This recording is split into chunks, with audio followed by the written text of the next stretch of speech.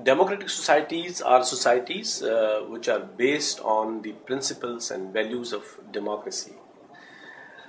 In such societies, individual freedom is respected.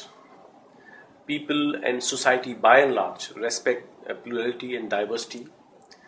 And in democratic societies, the individuals and the citizens are offered many multiple choices in terms of political parties, in terms of various ideologies, in terms of various disciplines in society.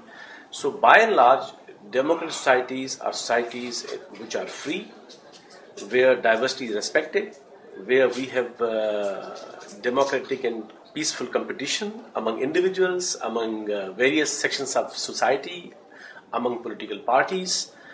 And at the end, democratic societies where we could resolve many conflicts not through violence but through argument, but through non-violent peaceful means.